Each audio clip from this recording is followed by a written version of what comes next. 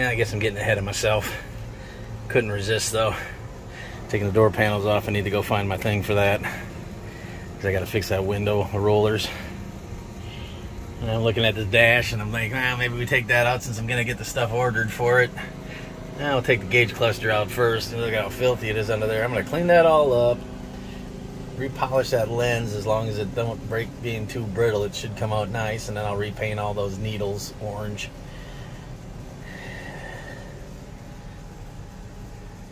I'm scared to see what's in that corner because that's where the rust is on the outside. That's kind of why I'm wanting to take this out to see what I'm getting into. And I'm going to start waxing, cutting and buffing this paint in here because this stuff ain't coming off anymore. I've done everything I can. Now it just needs a good cut and buff to bring the white back. And with the dash pad off, I can go through and get all that done and decide if I'm going to sand. And those doors are pretty beat up down there. I don't know if they'll be able to come back and kind of warp from the heat. Maybe I just buy new ones. We will see. But yeah, one day at a time, one piece at a time. Alright, just a little thing on these dash pads, nothing too taking them out. I ain't gonna go through it and video it. I got no way to hold this camera and do it at the same time, but there's a million videos on YouTube. You don't need to see my dumb ass doing it. But there's 1, 2, 3, 4 7mm. And some have, some don't. Mine did. One right here. There's not one on that side. And then there's like 3 or 4 clips along the windshield that duck down underneath. So at this point it should just come up and pull and come out. And that was way too easy. I want to see what's going on underneath here. I'm getting ahead of myself, but screw it. I don't do anything in the order I plan. Nothing ever goes as planned, so might as well take a win when you can get a win. Yeah, I don't want to bang up them gauges down there, scratch the lens, so I'll go on that side and take it out. Slid right out like nothing. Like nothing. I'll clean her all up. Somebody stuck a speaker down here and they just laid it in either that or it fell from up above. But we'll get some stickers in there. We'll get rid of the squirrel nuts. Still looks really good, huh? What's it look like in there? Oh, yeah, right where that damn spotlight goes through. It's well rested on this side, but this side where it's really rotted out down there is good. So I'll be able to clean this up real nice. Get it ready. I'll probably take this out next. Maybe I'll do a little separate video on that.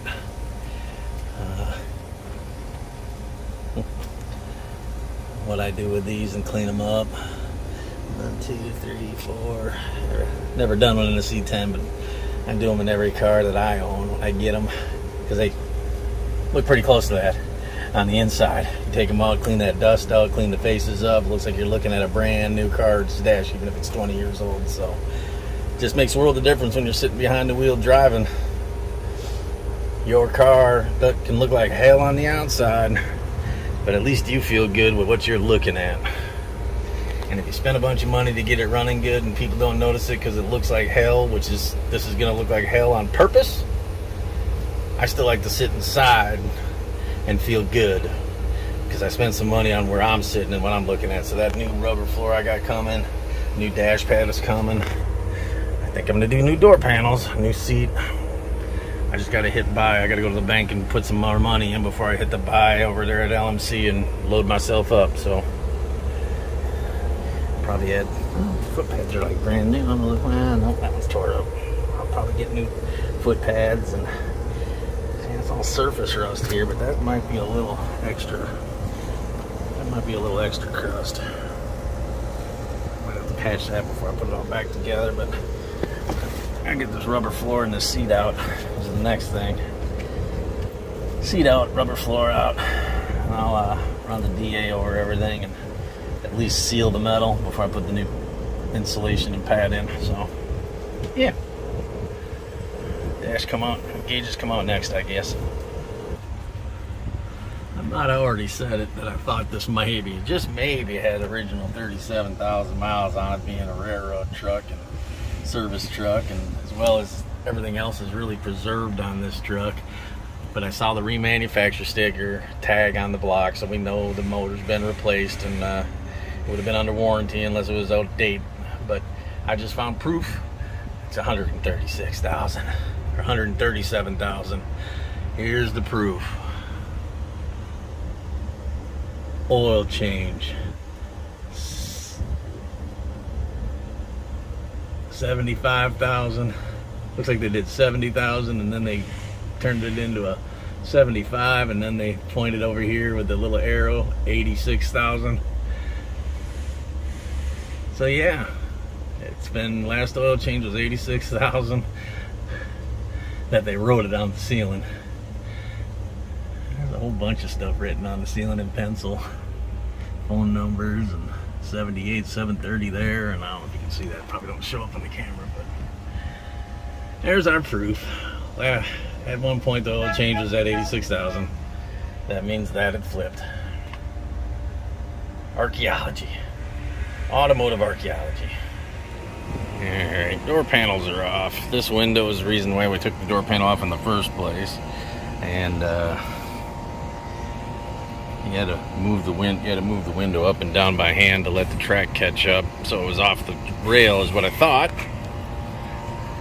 And it's not. See, I've got it resting on the, there is no rail on that glass. That rail is a rusted, beat up pile of shit in there. So we need to order a new one of them. The glass is good. So I'm gonna get these new channels here and on the other side, and this is all just busting out. I don't know why it's busting. It's supposed to be rubber.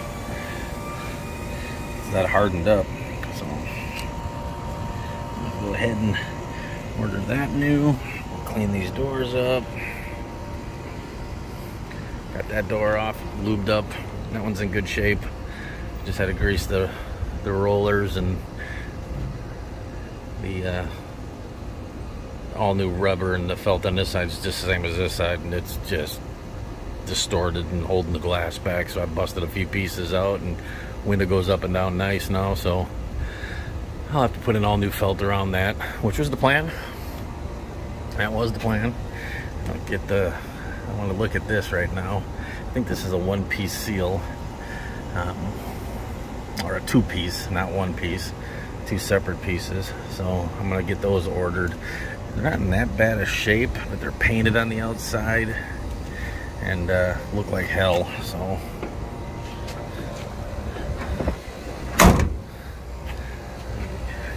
get this all cleaned up. I think that's a two-piece.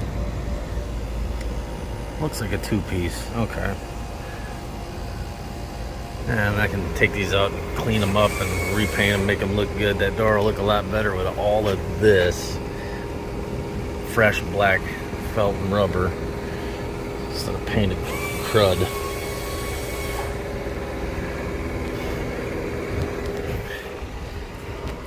These ain't that bad. Not in that bad a shape, but they're still bad enough. So I got new ones of those coming. I'm gonna switch all the lights over to l.e.d.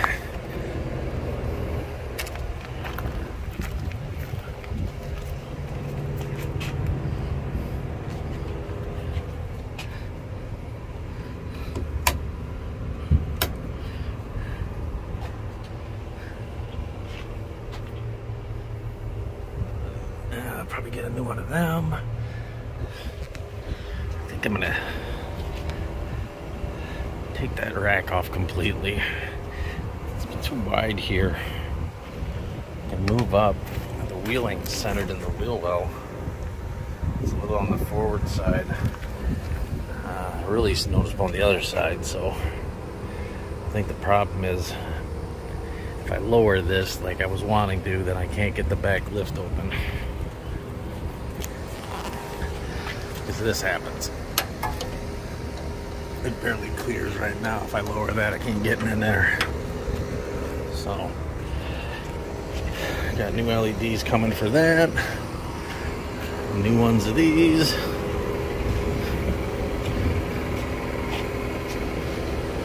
Slowly but surely. How about that, people? A little scrubbing, 2 rags worth. Half the dash. I'll get that half later. Gotta go around the gauges and all that one. Do want to take it out. Scrub it twice with the 1 rag and go back with the clean rag. And much better. Getting the swamp off it. That's what those look like when I get that weather strip out. I'm gonna have to order that here this week. Getting it ordered. Just gotta get to the bank. Probably use this stuff on the roof. That'll be the next thing. Alright, just a little quickie. That door's done too. Man, you might wonder why. It's all gonna get covered by the dash or the interior door panels. You put new on and leave the dirt underneath, and that's fine, but you know when you smell a fart, you're smelling particles of poo. Well, those particles got to go somewhere. If they're not up your nose, they go other places. Not just poo, but anything, manure and stink in the air and mice and you name it. So all that filthy dirt that's piled up underneath, by getting rid of all of that, will help the smell in here, which is highly moldy.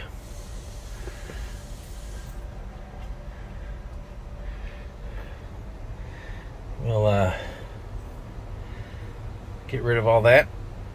It'll start smelling fresher in here. It already does. Just power washing it made it smell fresher, but getting this is just another step. When we put the dash pad back in, it's just one more thing that won't stink.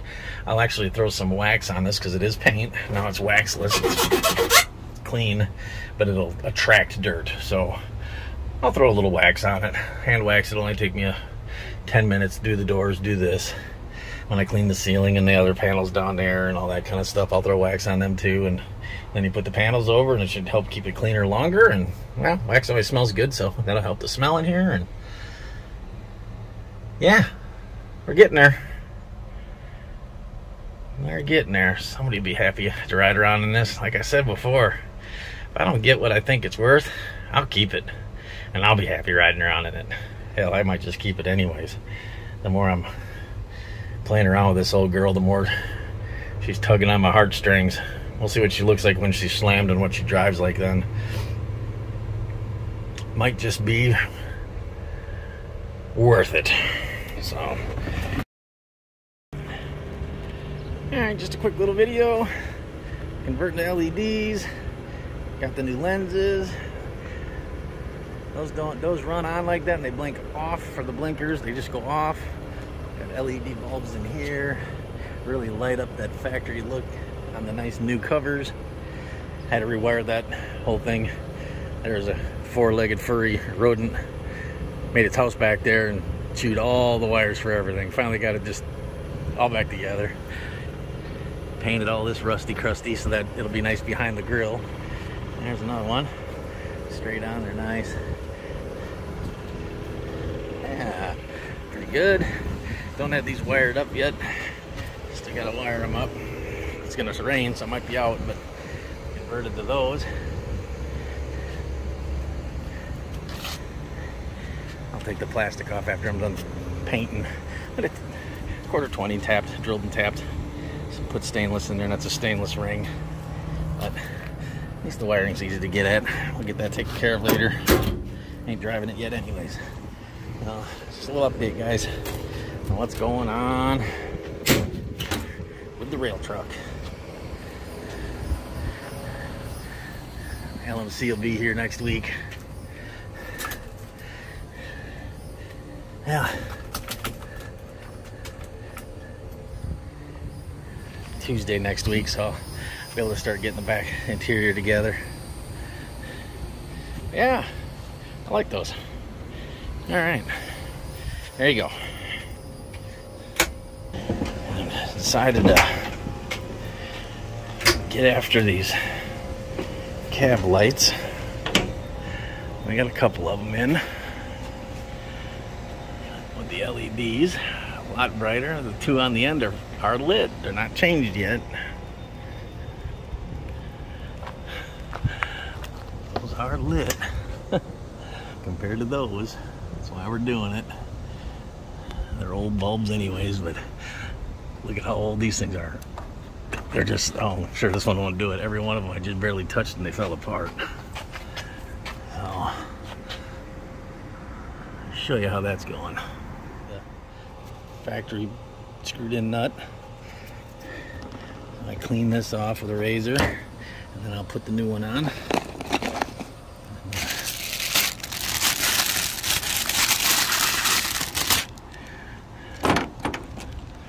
Those look like that, and then the new top. So, pretty simple. Oh, and dielectric grease. This is one of those aerosol ones, and the aerosol wears out and you throw it away. Well, if you actually pop the top off, I've been using this for years. There's tons of dielectric in there, so I still coat the terminals. I clean the spot where the ground goes and the ground piece. I put some of it in there and I put it on that, so if that water ever gets in there, it'll keep it from corroding. Just good insurance. I got the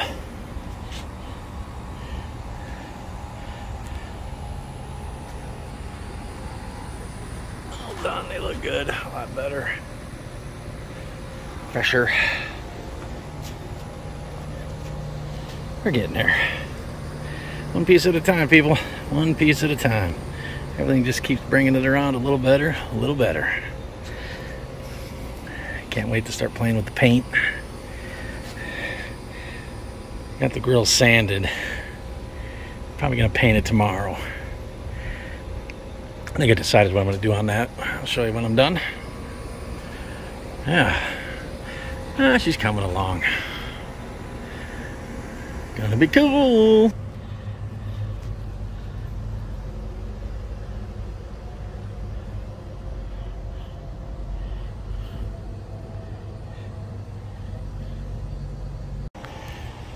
A little update. Got a little cleaning on the floor. Got the seat out and scrubbed. Haven't power washed them yet, or washed them or anything. Do that later. But that spot down here that I thought was going to be an issue, it's an issue, but it's not horrible. It's just this little rip right here and that little thing there, so I'll probably just make that piece, you know, about that big. Should be good. No other holes in this floor around here. Surface rust. I've got some rust converter coming. So we're doing that. Back to this side. I knew there was a hole in the floor, and we knew about this. But this hole in the floor couldn't be in a better spot. It's solid. It's pitted and crusty, but it is solid through here. There's a body line here. I can cut right here, cut right along in here, cut in here. It's just a flat piece. Patch that in, rust convert it, we're good. And then this is a little worse than I thought, but it's still doable. I can still cut this along the pinch weld and just patch that in, probably from here to here. Pretty flat piece also. Same thing here. Patch that in. I don't think it's worth doing a whole rocker for it. I could just patch those through. So I got 1, 2, 3, and then that spot over there I'd love to do. And then this floor is pretty solid. Like I said, rust convert it, and then I'm gonna prime it, all the rusty spots, and I'll repaint them white. Get this thing all cleaned up. I might paint that back wall white, just sand it. Just some cheap implement white fleet paint, you know, just to help clean it up in here. Everything else, it's coming along. I have to say, even though it's got these issues here, it's a lot better than I thought. Alright, a quick video, I guess. We're getting ready to cut that out. I figured a 4x4 square would be good. This is pitted, but it's not, I mean, it is solid. Solid all the way back. I don't want to get into this indentation here. I just want to cut out a nice flat piece. So I went 4x4, trace that out, put an arrow to put forward to the vehicle, this side up. I'm going to go ahead and cut that out, and then I'll clean it up real good and weld in that piece. Make sure we're good to go. So just a matter of fitting and trying until we get it just right. And I thought I can always drill a new hole in this if I went wider, but then I get into this rolling area here where if I stay over here, I keep my hole for the sill plates. It's solid. And I don't get into this. I already have to do that over there, and that'll be an experiment. So this is supposed to be the easy side. Hopefully get it all cleaned up, and then I'll get it all wire wheeled, and then I got some rust kill it, let that sit, and then I'll come back and primer it with a brush and just brush it on primer, and then we'll have a couple other flat pieces like this here that'll have to be done, and I'm gonna do this here with that lip so that the new weather stripping can get in there. So have something to glom on do. I got to do that over there too, but it's a lot better over there, surprisingly. So not building a show truck, just building a solid, reliable truck. Alright, this is what we're fixing also on this side. I'm going to fix this in a separate piece, but what I got is cut that where that mark is, bring it down a little shorter. I got this bent. It'll fit right in there. Once I cut it out, it'll fit smooth. Looks like it's big enough that it'll cover everything. Shiny metal. Yeah, so it'll be like that, and then clean that up, and that'll be patched in. It'll be a little tough getting down in there. Gotta clean this all out real good. That's how we're gonna do it. Nothing high tech. It'll keep it from getting worse. Rust to prevent it. No hole by your foot. The rest of this is solid. It's just surface rust from being under that rubber mat and sitting outside. So this is surface rust. Clean that up, or rust kill it. Keep repeating myself, but yeah.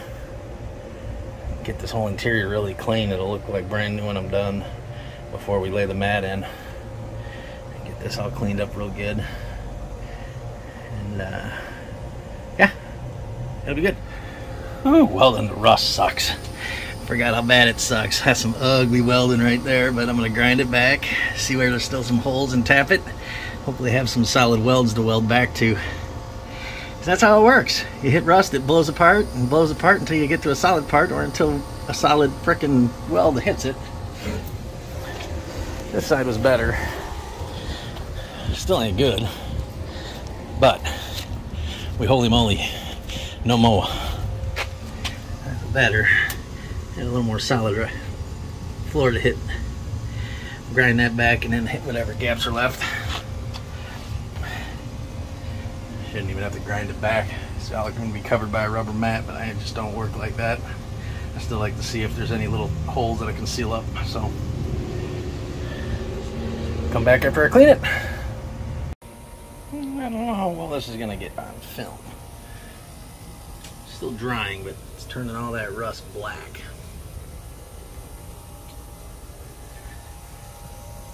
A couple more sprays looks like there. Maybe there. Yeah. Turns back to an oxide. Huh. It's working. Killing it. When it dries, I'll prime it. Good to go. Alright, a little update. Yeah, you can still see that patch there, but it's going to be hidden underneath. It's all solid now. I'm throwing on some of this Rust-Oleum Farm Implement gray primer. It's a rust inhibitor. A lot of farmers and whatnot, heavy equipment, swear by it. Prevents the rust, but you can see the rust killed all that rust, turned it black. The little rust color that you have there is me rinsing it out with water, and some of the dust and whatnot having a little flash rust. This'll stop it. So we'll get this all sealed up, nice and gray primer, and then I got white to go over this, so it'll be all nice and white again, and should prevent it from rusting any further. And we got the hole plugged up here, patched. We're good to go. Got the patch over there. That'll be covered up. I'll do a final one when it's all gray, and then hopefully I don't forget. Otherwise it'll be a picture or video when it's all done white. And then we'll be ready to start putting in the new rubber floor and the door panels and the mold, or the rubber first, the rubber floor, and then all the new door seals and all the new window. But we got to do patina too. So, but I can do this seal once the floor is done and the rubber floor is in. So that'll be the next step. And got the first coat down. A lot of the inspection stuff you're seeing is just glue from the insulation that was in here before, but I'll probably do one more coat, get in there real good, and then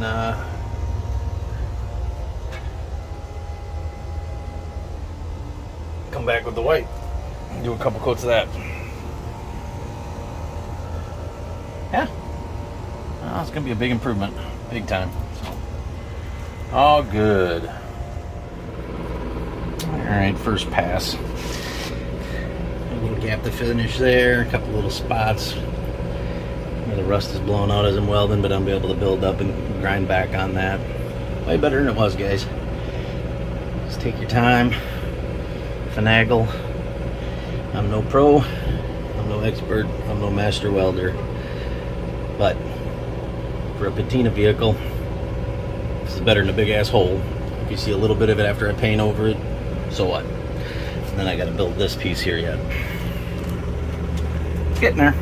Better than a damn hole every time you get in a big giant gaping hole looking at you. I think that's pretty good. I got that lip in there, so at least I got something to hold the new weather strip on. A little short. So this ended up blowing out a little more, but there's a factory one right here, so I mean, I'm thinking there's a little bit of for drainage. Yeah, I think this will be all right. I'm gonna paint it, patina this area, and can't grind those out. I welded that to this. If anybody wanted to replace the quarter later down the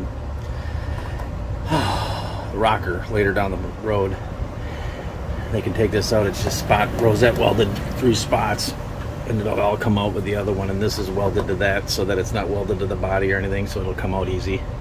I didn't weld it to the seam or nothing like that. That way if you want to take the rocker out later and replace it, you can, and it's not going to be a big hassle. Again, not perfect, guys, but we're not going for show car. We're going for usable, and who wants to look at a big gaping hole every time you get in and out? Patina this area. It'll be good. There we go. Hey, little primer on there. Much gooder. Get a little patina going with that when it's done. I'll be able to do the floors here coming up pretty quick. So now we're going to focus on glass. Got to fix that over there. Got the piece coming from the sacrificial roof. So that'll be the next thing. And then I got a guy who's going to do the windshield here. I have it next week or so. It'll be the last thing I do though, because I got to fix that piece over there first. And then I'll have him do that. Then I can put the dash in and everything else. So maybe have him put new rubber in the back here, back window too. We'll see.